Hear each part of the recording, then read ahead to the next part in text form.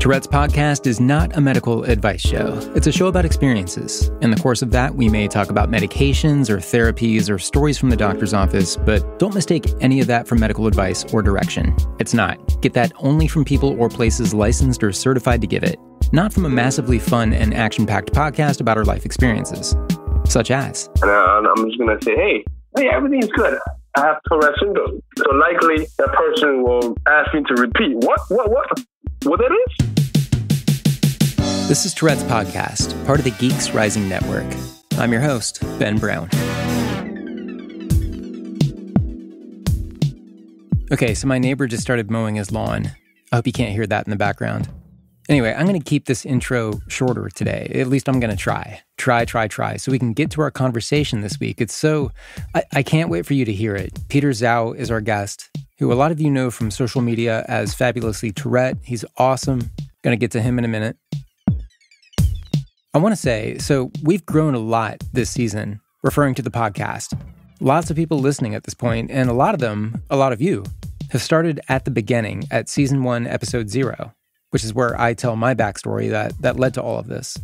And just so I could kind of experience what people were starting from, I went back to that episode, and from there I went through every single one of them in order, just as a new listener would, or as I hope new listeners do.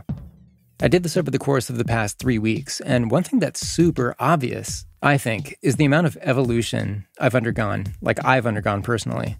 And I can hear that in listening back to the episodes, especially, just what I've learned from doing this podcast and talking with you, and assumptions that I've discarded, thankfully. And there are just things I'm glad I went through, and mistakes or flimsy comments on my part probably that I totally heard in listening back, actually. And I think I'm getting better at refereeing and dialoguing, if that's a word, because you guys were so great at helping me make the podcast better. So thank you. Part of that has been the push for more diversity on this show, which I've always known I needed to do better at, which is way more than a goal for me. It's actually written down on a piece of paper on my desk. It only says that, diversify the podcast, which is a subject I've talked about in past episodes. I've gotten emails from people asking why Tourette's is more common in young white people. Like, why is that more common? And I'm not belittling that question at all.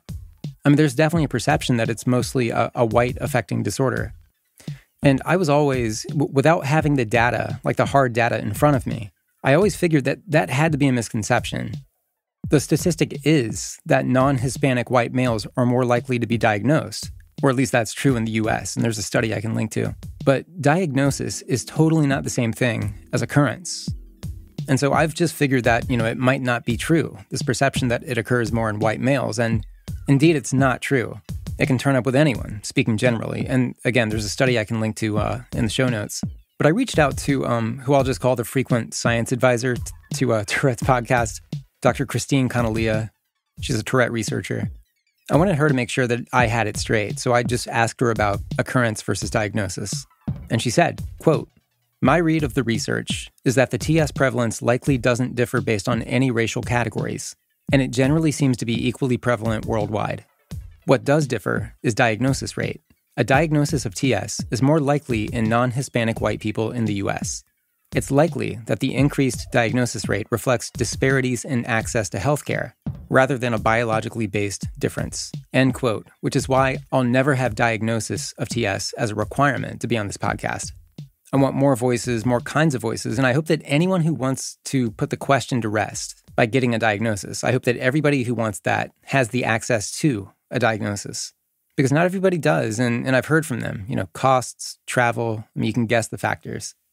Anyway, let me loop into the conversation we're about to hear. Because we do talk about this for a minute, the diversity of Tourette syndrome, how it's worldwide, and diagnosis numbers don't reflect actual numbers. And we just kind of leave it in the air a little bit, and so I wanted to go ahead and give you some science and research on this question about, who or what kind of person TS mostly affects, just in case that part of the conversation sparks follow-up thoughts and emails from you guys asking if we do have an answer on that. So again, I'll link to that in the show notes at tourettespodcast.com and at geeksrising.com. Again, Geeks Rising is the network that has done wonderful things for Tourette's podcast. By the way, read the original writing at tourettespodcast.com. We're doing guest blogs, and there's some really great stuff.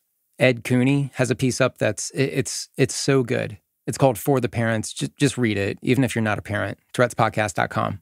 Also, check out the video I posted there. The headline is Opening Up for Awareness Month, which as I speak just has 2 days left. It ends on June 15th. It's really been awesome. There's been so much advocacy out there.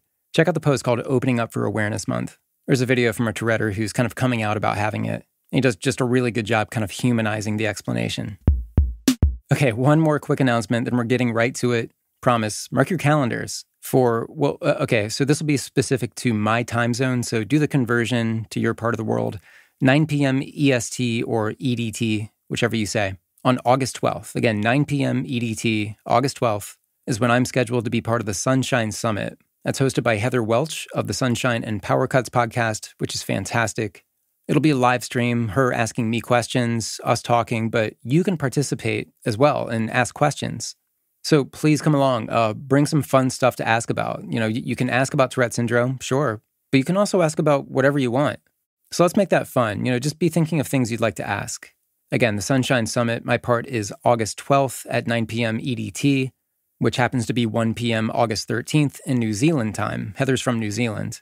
But do the conversion to see when it is for your part of the world. You can access that at sunshinesummit.live. And you can head there right now, too, to see the rest of the guest lineup for the summit, which looks really, really awesome all the way through. Okay, our guest, Peter Zhao, was born in China and lived there as a young man. Later coming over to the U.S., his mother had defected to the U.S. around the time of the Tiananmen Square protests in June 1989.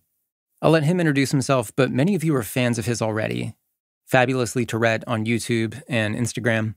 He's got an interesting explanation of his coprolalia. Listen for that. We talk about his upbringing, we talk about the migration, family dynamics. Quick sensory notice for anyone who might need it. So, Peter is a dedicated family man. And during this interview, there's a lot going on. You'll hear it in the background. He told me in advance that there'd be some multitasking going on, but that he was totally ready for the interview. And there's one school of thought, even a dominant school of thought in podcasting, where you really need the environment to be pretty quiet during an interview because, you want the best possible sound quality. But as we start this conversation, Peter's catching up on a bowl of Korean noodles. Later on, he changes his kid's diaper, and as he's talking, and I think he's working in the kitchen at one point, goes outside at one point, I wanted to leave all of that in instead of try to edit anything out for sound quality purposes, because I think a lot of Touretters out there are going to relate to this level of multitasking that's going on. This is also Peter's real life. And I felt like I was interviewing him in his home, in his context, like I was visualizing that based on the sounds around him. So a quick note, you will hear some cute child excitement in the background, and at some moments, a lot of sounds are overlapping, and if you have any sensory concerns about that. But this is a truly great conversation that hits on some things this podcast hasn't really hit on before. Language advisory if you need, a few words here and there. Some of it is in reference to coprolalia, and I don't censor that stuff. Please enjoy. This is me talking with a fabulous Peter Zhao. Just for the listeners, could you tell us your name and the part of the world you live in, and maybe just briefly how you would describe yourself and what you do in your life? So, I'm Peter. I'm just going to swallow some fine beef, in this cold soup, Yeah, you're eating soup? I'm eating Korean food. This is a Korean delicacy. It's Korean cold noodles called the naengmyeon. Usually served in the summertime. I'm not Korean. I'm Chinese. So okay. I'm Peter Zhao. The correct pronunciation is Zhao, right? But it's hard to pronounce. But just call me Peter. Okay. And for half my life, before this, people used to call me Yan. That was my Chinese name. But I'm from New York. I'm a father. I have two. I have Tourette syndrome for the past 30 years. I came here as a kid, so I grew up in China. I speak both languages, and I eat all kind of crazy food. I've had a Tourette diagnosed since '92 in New York. It was Dr. Shapiro. He was pretty renowned at the time for some of his discovery in the field, and introduced some of the newer medications. So I was on ORAP for a good 8 years. I've had a seizure-like tics. I had coprolalia. I've had a pretty damaging intrusive thoughts. Gave me some depression related to suicidal tendency, a little bit, but I overcame all that, and here I am, doing a podcast, and I hope that's a good, brief introduction.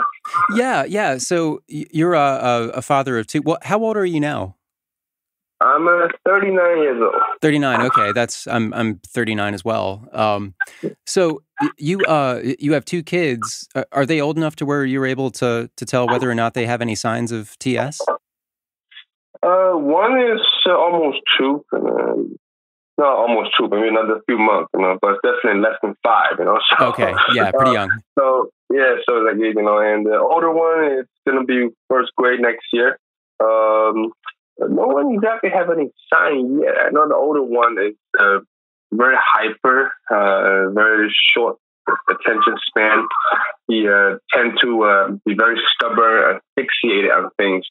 A lot of time, he makes me wonder about OCD, and even in school, teacher does, just kind of watch him a little bit because of some of his more random and more repetitive behaviors.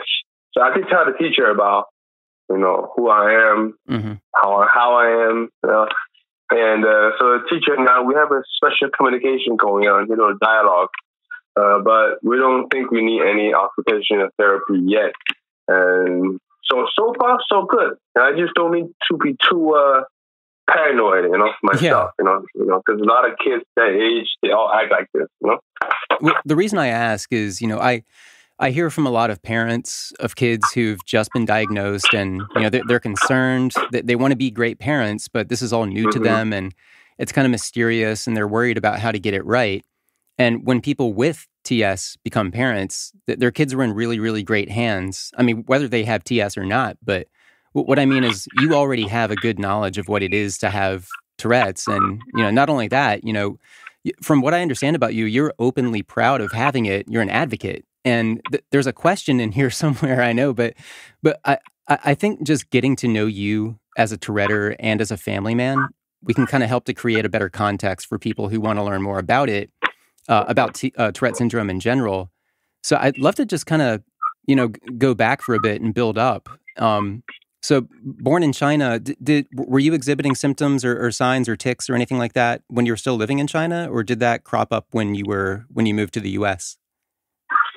Well, the first sign, well, no one really has tics like that in my family. I later on, I learned that my father was even worried about my mom. Some of her behavioral health conditions, because in China, back in the days, Cultural Revolution, a lot of people in the West knows about it. Yeah. Obviously, June 4th, we all know it's a different place. So it's rough, So people grow up, and a lot of times, in my culture, the mental health aspect is often neglected. It's sometimes it's seen as a weakness, but we don't really talk about it. And, so my mom has my father thinks she's kind of bipolar. She's definitely very OCD, but she never got diagnosed. But the way she was brought up, so she knows that she needs to use her willpower to touch against everything, So right. So she definitely don't want to get diagnosed or anything like that. But being her son, I see the OCD in her that affects her lifestyle, So because she has to stick to this pattern and she's so obsessed about it, and if she don't do it, and then she feel bad. It's almost like an addiction. That is the very basis of Tourette's. Yeah. And I see that in my mom. She don't have any tics. So my tics started when I was 8. I was in China at the time. I grew up in the city of Nanjing. Yeah. And I remember I was taking a bath to my father, and he noticed that I like to stick out my tongue. So he asked me if I was imitating a snake. So while I'm talking to you right now, I can feel my tongue moving because the process of the recognition is bringing back those old memories. While my tongue trying to stick out right now, I'm also trying to push my tongue against the back of my teeth. Yeah, that's something I learned as a kid to to stop, to suppress the tics coming out. Okay, I see. Okay. So at 8, so my father took me to see doctor at the time, and doctor just very quickly said, "Oh, he has some sort of hyperactivity disorder, but most likely it's just a habit. It's just going to go away." Mm-hmm. Right? So that was pretty much it. It was like that until I came to the States, and but that's the next question for you. Yeah. So what brought you to the States to begin with? My mom came here. This is right before June 4th. And because she was majoring in English, so she used to work in the whole import-export business. So she's into trading and stuff. So long story short, she was here for a joint venture operation between the two countries. But because of June 4th, that's kind of regressed. China kind of regressed a little bit, and so she found her way out. So she defected, and she stayed and she worked. So and she had like a car accident. So she saw a good chance to legitimately bring me over, and so that's how I came over here as a visitor to my mom and / immigrating into the country. So I came here in my 5th grade. So I was old enough to be aware of my country, my birth country, right? Mm-hmm. At the same time, I'm new enough to learn new culture, new language, and then draw the comparison. Thinking back, it was definitely a good age to come by here. Yeah. So, what were your tics increasing in severity when you moved to the U.S.? I know sometimes the stress of a move, just a stressful situation can set off tics or having to adjust to something new. Were there any dynamics like that kind of made it better or worse for you? Give me 1 second. Hey, baby, listen. Daddy's on the phone. I'm talking. Listen, you know what's cool? You know the TV. You know internet, right? Daddy's a YouTuber, right? Yeah. So right now I'm doing a podcast. Okay? So I'm talking to a lot of people about Tourette syndrome, right? Okay? So,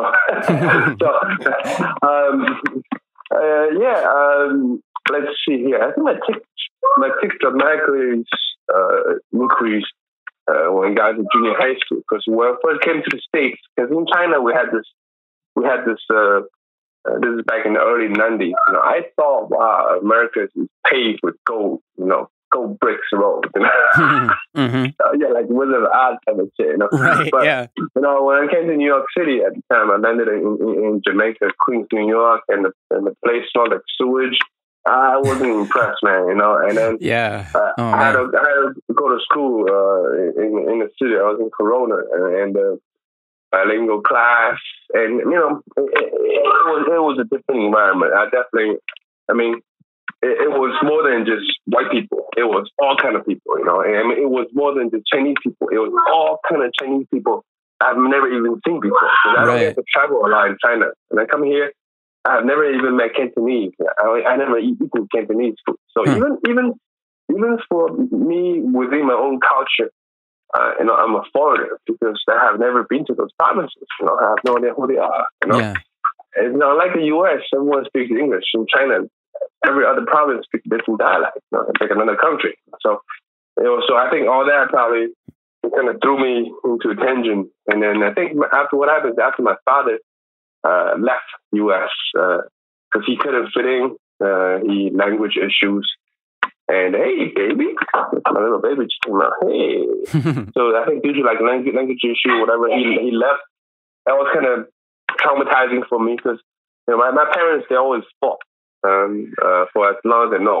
So sometimes I feel like I'm on my mom's side. Sometimes I feel like I'm on my father's side. So while I'm in the U.S., while I'm trying to adapt, while I'm in the U.S., I feel like I'm trying to adapt. So in a way, I was taking up my father's side. So when he left, I felt very, very devastated. I think this nap probably just threw me and threw my Tourette into a different stage. So when I got into junior high school, that's when my Tourette really got severe. Okay. So was it at that point kind of showing as coprolalia, or just more severe motor tics, or what it looked like and all that? I moved from a rougher neighborhood into a very good neighborhood. I moved to Bayside, Queens. Like even now, it's still a good neighborhood. I went there for the school district, so it was really different neighborhood. It was very, very white, very safe, Yeah. very residential, very suburban, and it was also very, very different because I was taken out from the bilingual class with different Chinese, and then I was thrown into another world, you know. And what became more severe was like a lot more blinking. I think starting point of coprolalia because I was associated with some new vocabularies, like even new Chinese curse words. You know, I heard them. I just want to repeat them. Yeah. So even now I'm telling this, I'm already feeling it. So while I'm feeling it, the antidote is already preparing to stop it. You know. Yeah. Yeah. And could you, just for anybody who's listening who might be new to Tourette syndrome or isn't familiar, could you explain the coprolalia part and kind of the impulse that you feel with that? Yeah, coprolalia, it's, you know, for me, coprolalia, it starts as an intentional process. Because for me, I'm drawn to, you know, this profanity, drawn to using these colorful languages. Yeah. And especially as a kid, it's something that you cannot say. And that's just something for me with OCD and ADHD. When you tell me don't say something, I just want to say it. Right? Yeah. So I'm very rebellious. I'm always a rogue. So all that play into OCD. And OCD is basically increase the speed and turn on the repeating, right? Yeah. So instead of repeating the whole song, repeat the whole freaking album, right? So it goes on and on and on. So even now, I think about the word because when I came here, I encountered a lot of Taiwanese people. Like I don't know. I never, you know, back in China, all I knew was that Taiwan is the de facto province. I'm old enough to know a little bit about the past, which they're trying to erase. A little bit I know about the history, right?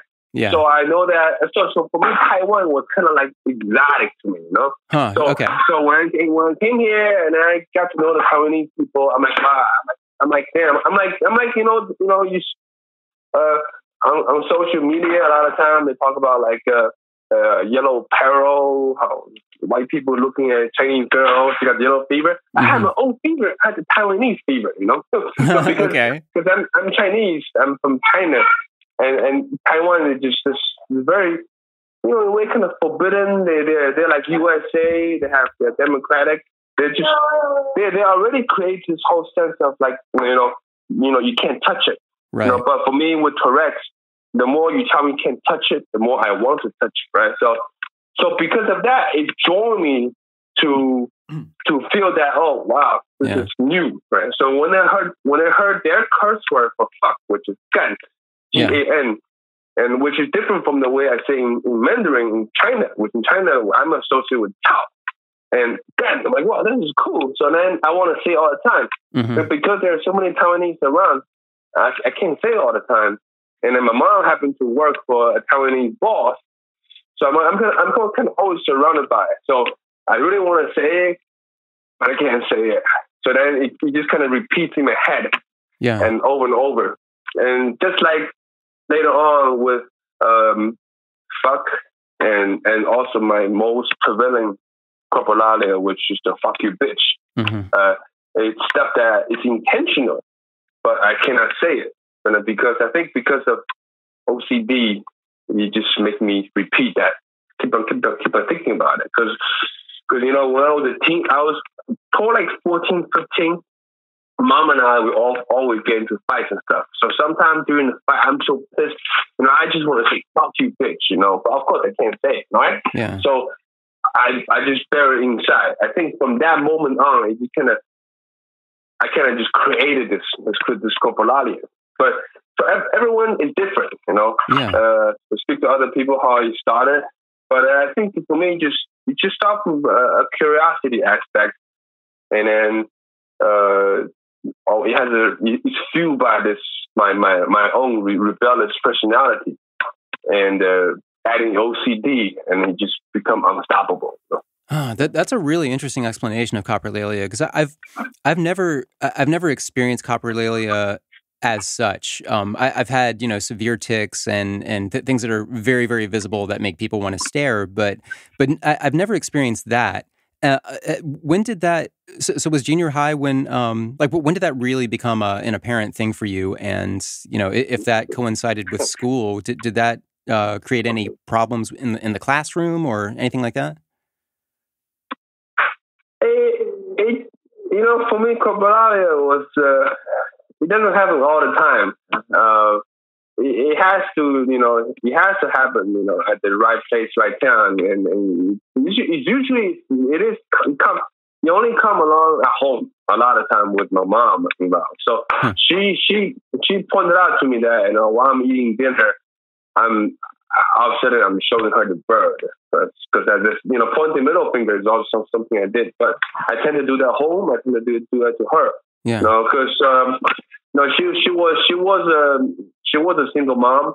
Of course, her mom passed away a couple of years ago from cancer. So she was a single mom. Oh, I'm sorry. And she had a tough life before. She was powerful. She was flamboyant. So she has a very colorful personality, just like myself. So her and I, we always get into it.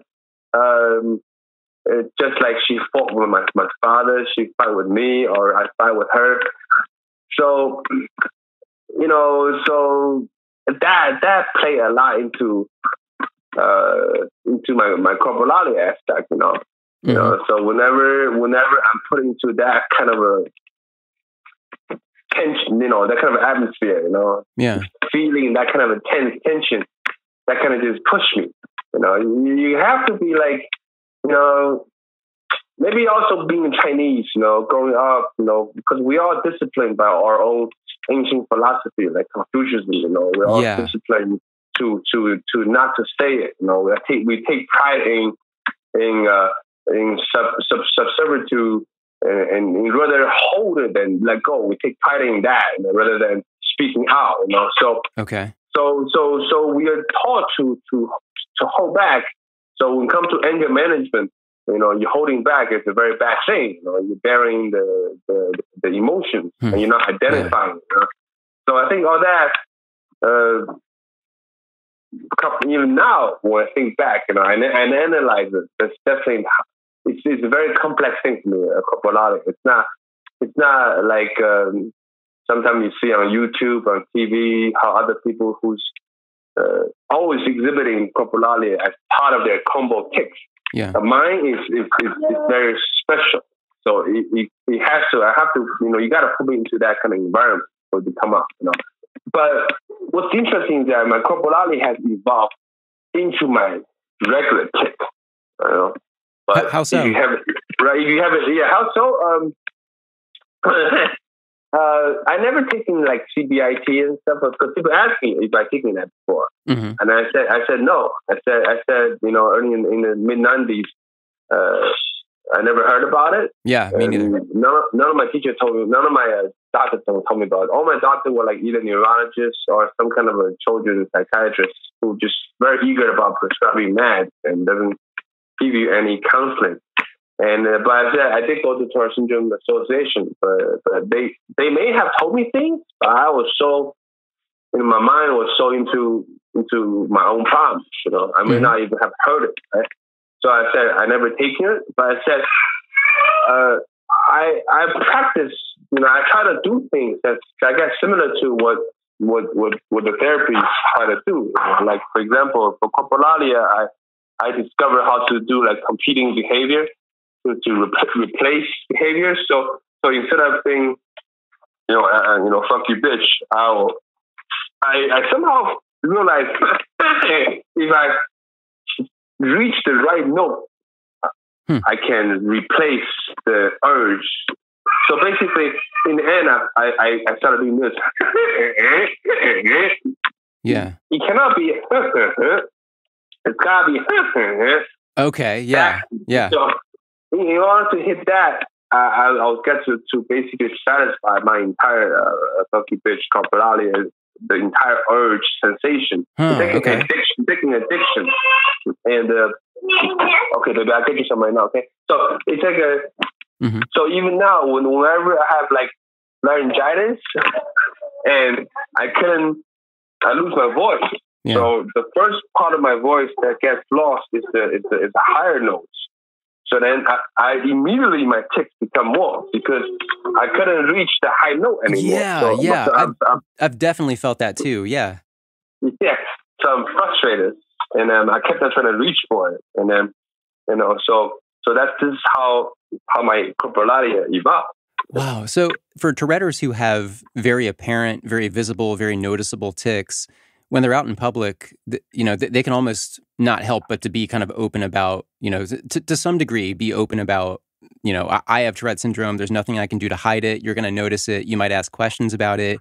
But the difference is, are you kind of scared and ashamed of it, or have you kind of self-accepted? And you're a very outward, advocate of having Tourette syndrome. It's all over your social media accounts. I mean, and it's a really, really admirable thing. I mean, was that always there for you, or was that kind of a struggle to get to the point where you could be okay about talking about it? First of all, I have to say you have a great voice for doing podcasts. You have the kind of a TV personality interview voice. Thank you.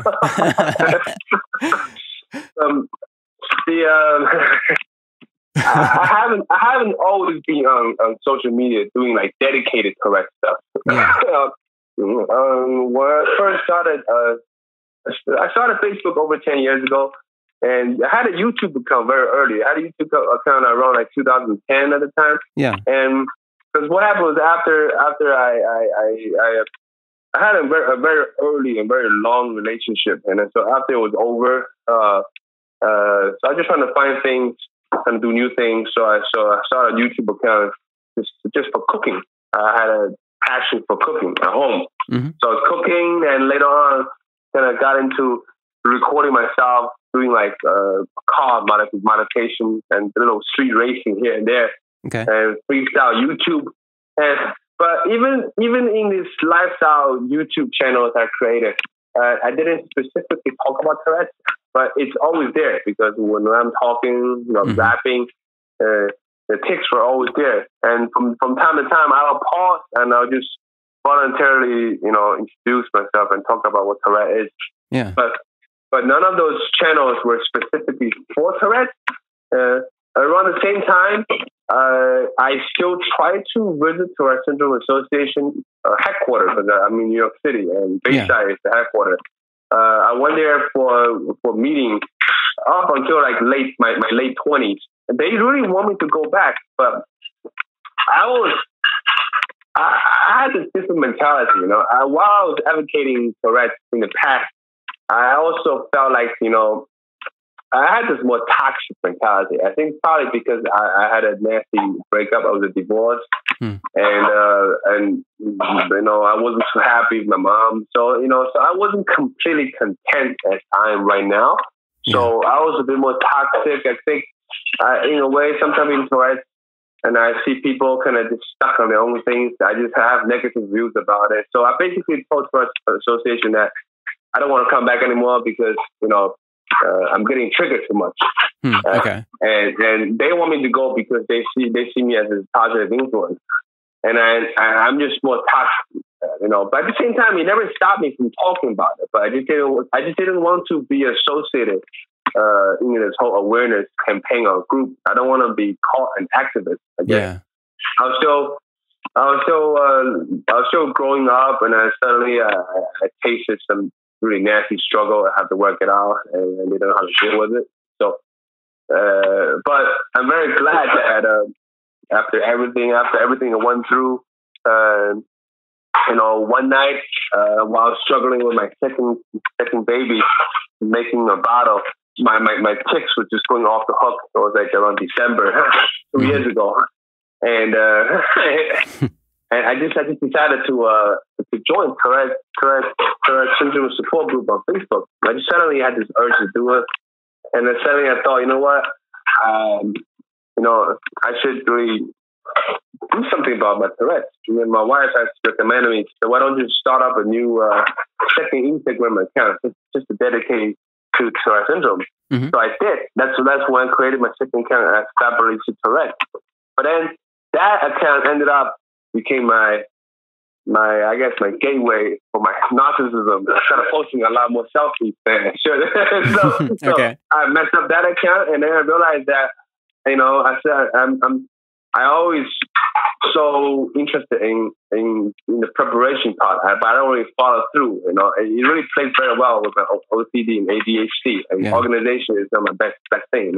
So I closed that account, and I kept my old account, renamed it Fabulous Tourette, and I just totally incorporated all my life, everything into it. So I thought I don't need to be specific, about Tourette. It is.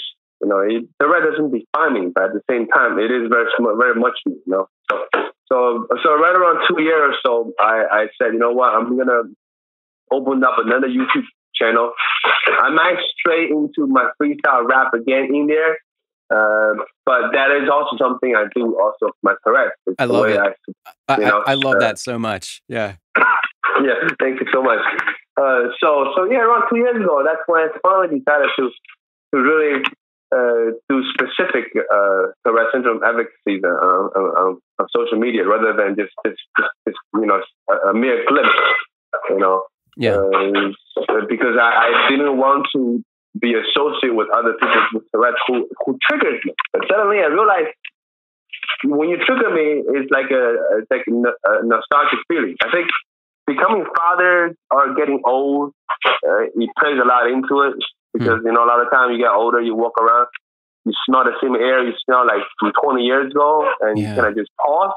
So when people trigger me now, rather me getting upset, I just feel a very sweet feeling to it, I really love what you said about how, Tourette's isn't everything about your existence. I mean, you have your other expertise, you have your other interests, but this is obviously always going to be a part of your life. I've kind of gone through this exercise in my head about sort of what this podcast is about and who it's for and what the messaging is. And yeah, I don't want anybody to get the idea that I've surrendered my life to Tourette syndrome and just purely to Tourette advocacy. But it is obviously a huge part of me, and I want to learn more about it. And I learn more about it by talking to people like you. Do you often hear from people who've seen your videos or seen your social media content and they say, hey, I have Tourette syndrome too. I just want to reach out and say hi. I mean, how often does that happen that you hear from other Touretters? Yeah, I gotta say my Tourette social media advocacy really was well received in the public. Yeah, and besides more followers, meeting more friends. Yeah, that's great. Was it? Baby, you want diaper change? Okay, perfect. Let's go. Diaper change podcast. Let's go. No? Okay. Okay. I think I just saw something very bad. So this is a real podcast. One second. Okay.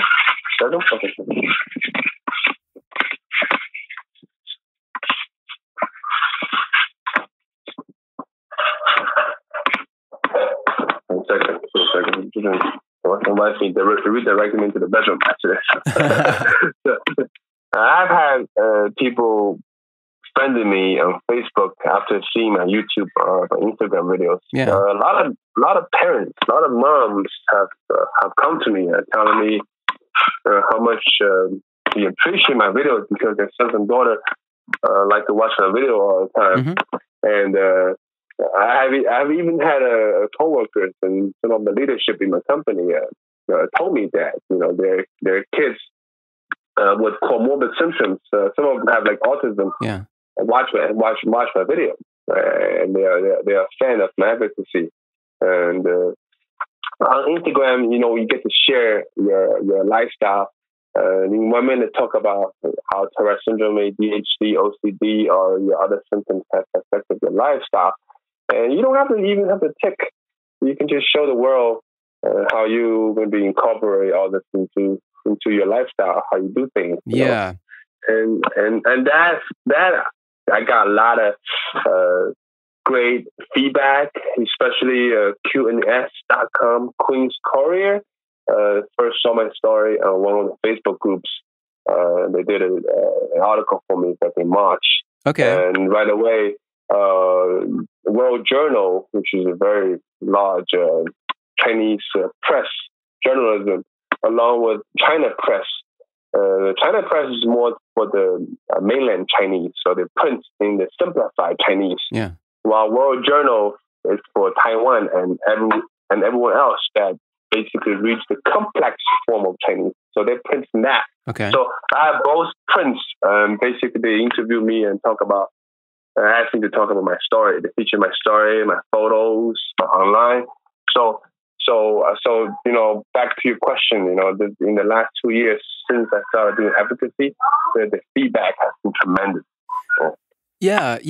I mean, are there other Chinese or Asian individuals who are reaching out to you? I mean, you mostly see it in white people, and I don't know if that's a diagnosis thing or what. But I mean, I'm curious about that from your perspective. I get a lot more white people adding me as friends, which I'm not surprised because for us Asians, especially in Chinese, we're very close about revealing these weaknesses, especially when it comes to these social behavior health things, So, because I guess to us this is more like because of the behavior, because of our culture, the ancient philosophies we follow. The behavior is you kind of look at it as something that you can train yourself. I guess you have bad behavior because you didn't receive that amount of training. There's kind of a shamefulness to it that you couldn't, get yourself to that level. Yeah. But it's a very toxic feeling. Yeah. And it's not a good thing. That's why I hope more Asian, more Chinese, especially, get involved with it. So I've had friends reach out to me on Facebook, especially one guy who wanted to remain anonymous. Mm-hmm. And he told me that he introduced me. He said I should know him because he's part of the circle. And he said, hey, don't tell anybody. He said, he said he only his wife and his parents know about it. Like he has kids who's more grown and they don't even know about it. Wow, yeah. And he said no one in his work know about it. So he's very secret about it. And apparently he's able to. I think he still takes meds, also medication is secret, but he's able to control it so well. But he tells me that he's just very proud of my videos. He's inspired by it. And he tells me how much he wish he can be like me, which I tell him, don't think that way. Don't try to be like anyone else, Yeah. But because I always tell people, even though I do advocacy, I don't hope people come out and be like me and just talk in public. Right. For me, it's if you find what's truthful to yourself, stick to it. So I told the guy, I said, look, man, even though I hope people can speak about it, but if you're comfortable with what you're doing now, hey, man, just stick to it, But I said, thank you for reaching out to me, But if you want to talk, let me know.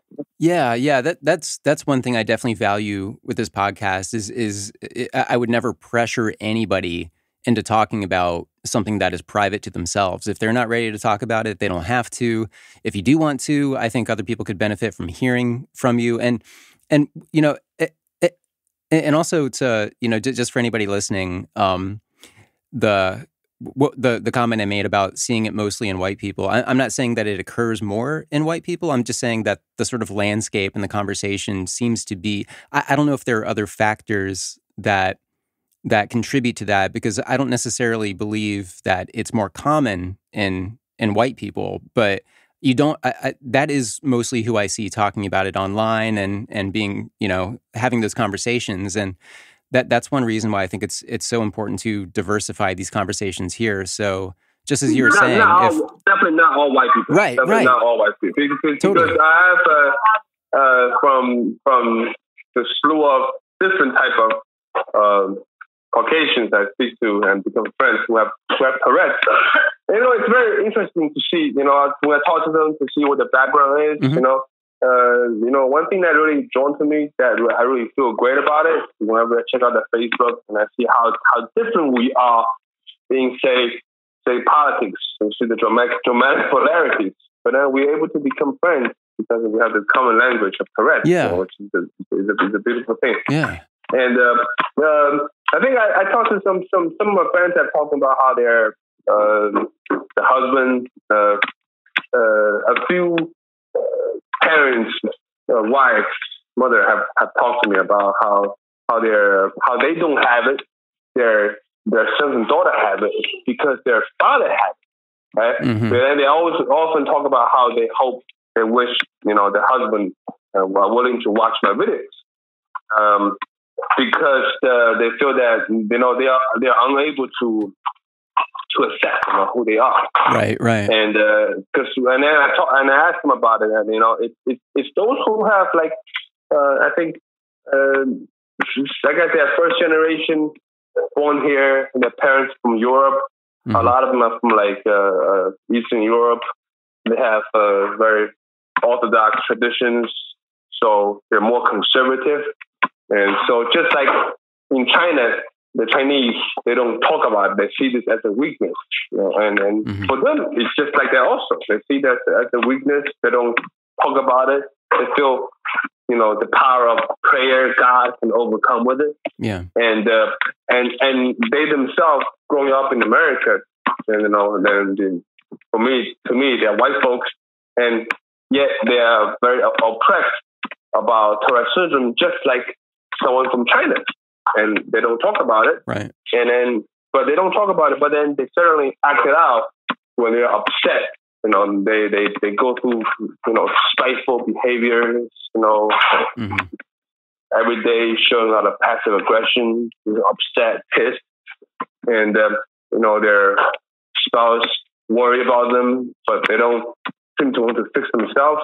So I hear these things. So I know it's not every white person will come out and reach out to me because they have Tourette syndrome. Yeah. So definitely every white person who will reach out to me, they have to come from a different kind of background. And it's very true. Those, demographic-wise, folks, I got a lot of people from the more liberal states. Yeah. And a lot of people from Europe, like the happy countries. I got a lot of Swedish, people from Switzerland, Yeah. So you have to do with geographic area, and I think countries with deeper histories, Yeah. They tend to be very different about Tourette syndrome and their awareness. Yeah, that is such an important dynamic that I've wanted to kind of tap into more on this podcast, of just sort of cultural influences, access to diagnosis, sort of social securities for certain individuals who feel more comfortable being open about it versus other people who may come from an environment where it's maybe more risky to be open about it. I mean, it's such a huge thing, and that definitely affects, I think, the perception of what Tourette syndrome is and who has it. That's a really important thing, and I'm glad we're talking about that. Like I said, you can. I'm very comfortable with all range of topics. Yeah. Well, do you frequently run into people who notice you and seem to want to ask you about your quote unquote behavior, or do you have public interactions that come from people noticing your tics? These things are very rare now. I mean, New York City is very crowded. I take public transportation every day, mm-hmm. And people usually see me on whenever I do tics, especially my vocal tics. They usually people who do notice me, they kind of, which I'm really amused by. Yeah. So they get stunned by me like they saw a ghost or something, Yeah. but a lot of times I wish they will come back and ask me, "Are you okay?" And then I'll be very passionate about answering that question. Mm-hmm. That question has come up before of how can people without TS interact or ask about, what's the sensitive way to do that? I mean, is that so that's how you find that's a good way to start the conversation and talk about it? For me, when people approach me with a question like this, to me, I'm always very natural about it. Just like you ask me if do you have a cold, right? And I tell you about my cold symptoms, Yeah. So when you ask me, are you okay, and I'm just gonna say, hey, everything's good. I have Tourette syndrome. So likely that person will ask me to repeat what it is. The Tourette syndrome, Right. So most of the time that's where the question ends. So when the person couldn't understand what's a Tourette syndrome, even by the second time, they still don't understand. They don't want to look like a stupid person, so they will stop asking. They'll walk away. Huh. So, but if they still curious about what that is, I'll be very happy to lead you to the next step. So I realized that sometimes when we do advocacy, we're very eager about showing someone something that we do. Yeah. Sometimes don't be too eager. Don't be too passionate. Hold back a little bit. Yeah. Because the world, even though you're friendly about showing the world what you are, the world is not ready to want to accept what you are. Yeah. So even that, it's not about when they don't want to talk to you. It's not because they don't want to talk to you because they see you as a freak or something. Yeah. It's because sometimes it's actually the other way around. Like what I said, since they don't know how to pronunciate Tourette syndrome, and they feel bad for themselves. Right? Yeah. So they don't want to look like the idiot. So they don't want to stop the conversation because they don't know how to even say the word. So why would you want to feel bad for yourself for the fact that you know more than the other person? They walked away from you not because they're scared of you, because they don't want to feel stupid in front of them. Yeah, that's a really, really, really great point, because I think zealous is the wrong word, but I do sometimes see kind of a plea for quick understanding from people who may not have the background they need to fully understand you off the bat. And it's like, if you want to learn math, you start at a certain place. You don't start at advanced algebra. You have to kind of walk people into it and then just kind of peel it away to where they can understand it in simpler terms. And that's a conversation too. I think that's a really valuable moment and a really valuable way of getting people to understand you without them, feeling like they lack knowledge or feel stupid or whatever it is. I mean, that's a very good approach of just kind of subtly walking people into understanding what your life is like. Thank you. Have you gone through any sort of, you mentioned, back in the 90s, CBIT wasn't a thing that, any of us had really heard of. Were there other ways of managing your tics, or was it mostly behavioral stuff or ritualistic stuff, or did you actually use medications? Or? Well, I took medication since I was 12. I took ORAP. I think the other name for ORAP is Pimozide. Okay. And the people who don't know what it is, it's an antipsychotic. Mm-hmm. So it's mostly for schizophrenia. And I think around the 90s, they started experimenting these antipsychotic meds help control ADHD and OCD symptoms. But of course, what they failed to realize is these medications have traumatic, psychiatric effects to it. So from long-term taking that medication, I ended up with very toxic intrusive thoughts. Now, intrusive thoughts is basically a repetitive thought. So when you're OCD, you think about, have I turned off the kitchen gas? Yeah. So if that come random out of nowhere, so if you are eating lunch and you didn't have to make sure you left the kitchen gas on because you had a one-night stand at some girl's house. And so this afternoon you're having lunch, suddenly something pops in your head and you're like, oh, did I turn off my gas? Yeah. So that's more like a intrusive thought. Right. Than OCD. But just like OCD, you're going to get stuck in your mind and play over and over. So when I was on ORAP, I had that a lot. So whenever I was doing something, especially say playing sports in gym class, and I missed a shot, And then I begin to blame myself. That, no, Peter, you're so stupid. And then that kind of just throw myself into the whole world goes upside down. And because I just kept on hearing myself blame myself. You suck. Yeah. You know, and then eventually this voice in my head kind of became like my mom. My mom, you know, when she lose patience, she was, you know, she just call me names, stuff like that, you know? Yeah. And so I kind of begin to hear names. And I think it's also because, you know, I want to tell my mom many times that I did tell her that. I said the medication is driving me crazy, you know. But she didn't want to stop it. And also the neurologist didn't believe medication have this type of power to control my mind. So I tell my mom that I hear voices, that I hear your voice in my head telling me that I'm stupid. So my mom obviously thinks that I created this thing to do this wrong. Yeah. Because obviously I was rebellious and about problems. But you know, I'm just so frustrated that she doesn't believe it. She actually thinks I'm making shit up, right? Yeah. That's really important. I mean, because I do that too. Any minor mistake, I'm thinking about for, you know, a couple weeks, and it really burns, and it gives me a stomach ache, and it makes me question everything else I'm doing. And, you know, do people think I'm just a disaster, or do people notice at all? Are people still thinking about this mistake I made 2 weeks ago? And I know the answer is no, and I know that it's me, but it still won't go away. Like, I'm still kind of torturing myself, you know, kind of worrying about that and thinking about what I could have done that was different so I could get it right. And that's a part that we haven't really explored too much on this podcast, but it's definitely a big thing with me. You know, now I'm in this whole 180-degree turn. You know, that I feel so content about everything. Now, when I, you know, analyze my previous emotions, before I go into that, I learned about analyzing emotions from this other therapy I took.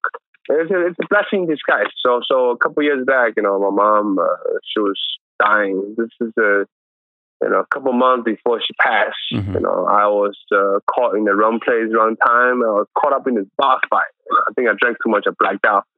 So I was put into a very incriminating position where obviously I'm guilty. You know, I didn't even know I'm capable of this type of martial arts move. Someone had to tell me about it because I drank too much.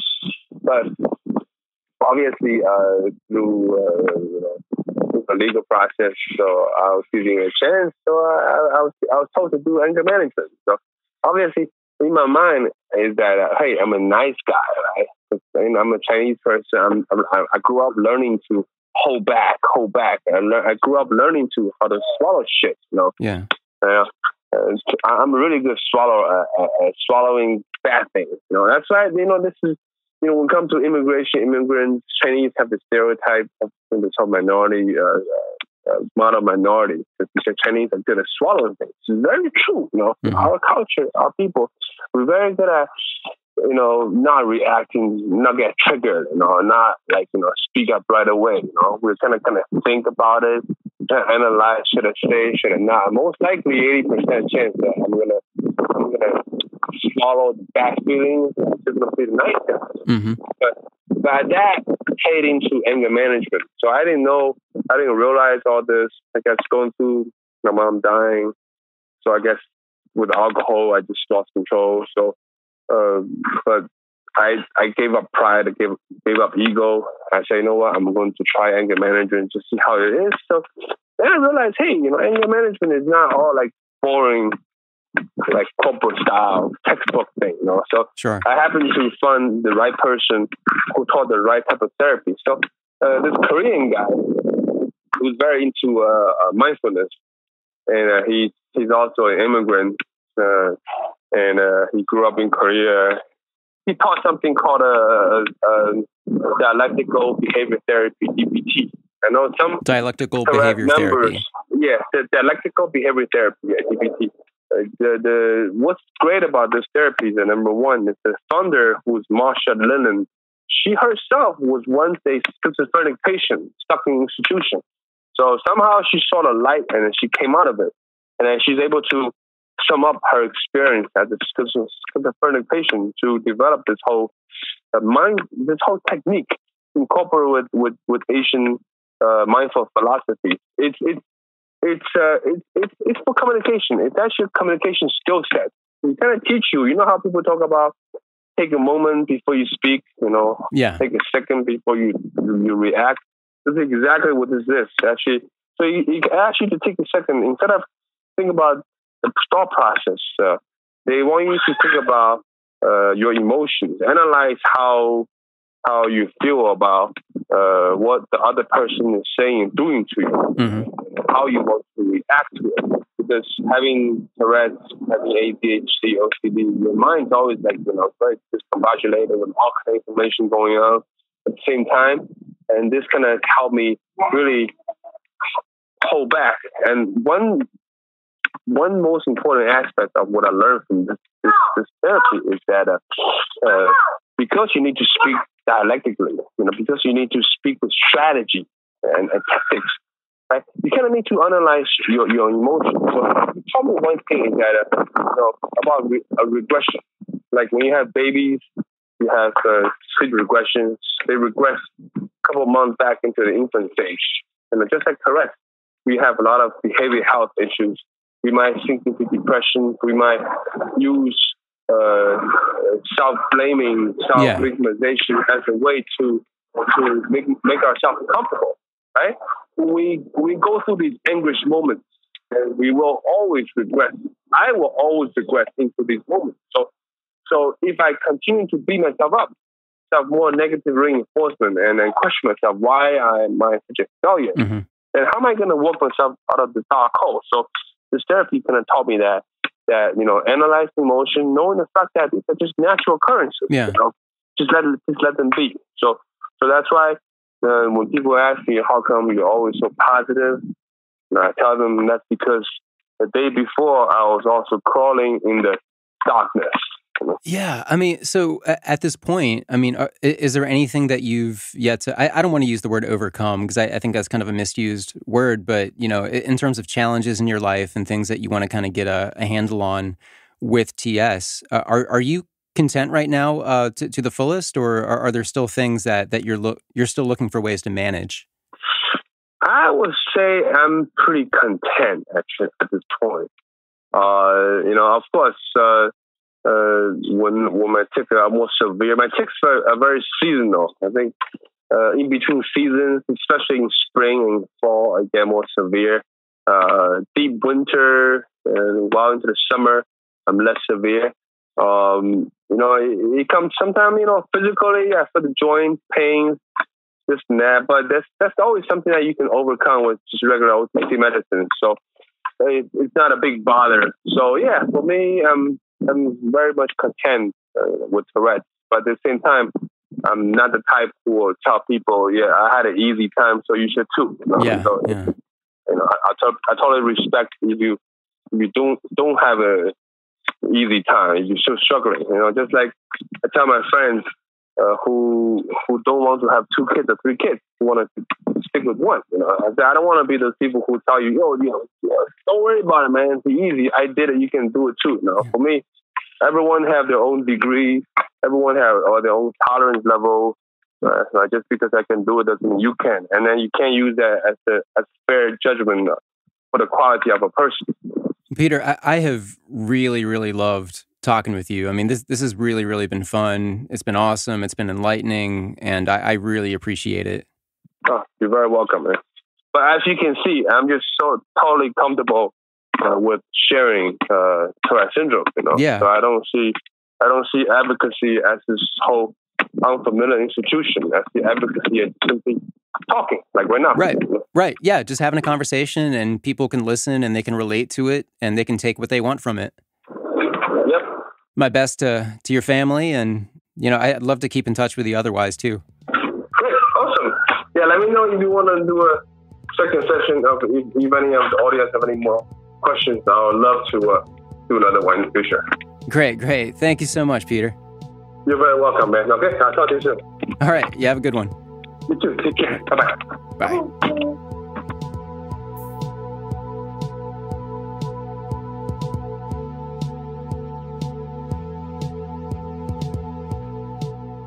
Thanks for listening. I told you that was going to be fun. Please check out Peter online. Look up fabulously_Tourette on Instagram. You can check him out on YouTube as well. Fabulously Tourette.